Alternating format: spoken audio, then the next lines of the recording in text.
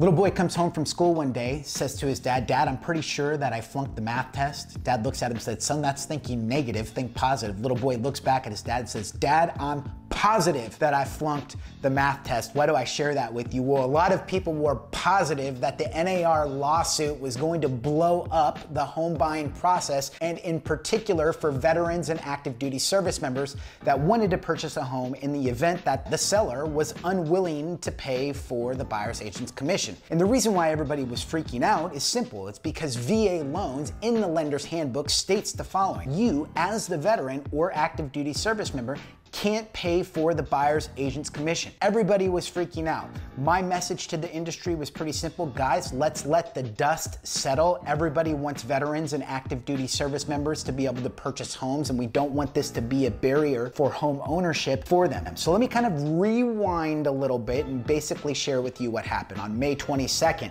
Realtor.com announced Veterans Affairs signals temporary suspension of buyer's agent's payment ban. Good to go? So why is this important? Department of Veterans Affairs plans to temporarily lift its ban, you guys can see here on the website, on buyers directly paying for professional real estate representation until it deems necessary to engage in a formal rulemaking process, a VA official said on Tuesday at the MBA conference in New York, MBA Mortgage Bankers Association. So why is this important? It's important because many people were concerned about what was going to happen in July if a veteran couldn't pay for a buyer's agent's commission. This does not mean under any circumstances that you as the veteran have to pay for your buyer's agent's commission. My personal opinion is that it's going to continue to be business as usual. Remember, the only thing based off of my interpretation in this lawsuit is that a buyer's agent's commission can no longer be listed inside of the MLS. And basically what that MLS is it's kind of like a marketplace for homes is the way I describe it.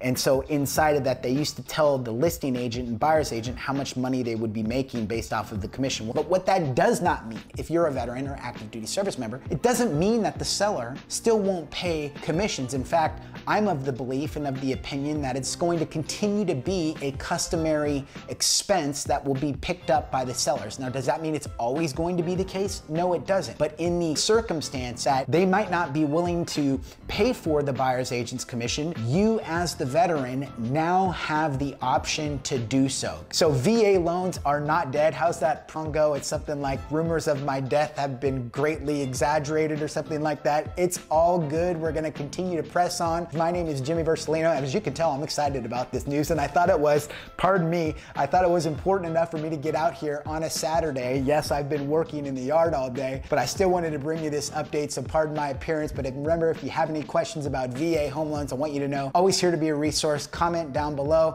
If you found that this information was of value, consider showing your love, clicking like on the video, and I'm sure we'll talk to you real soon. Take care.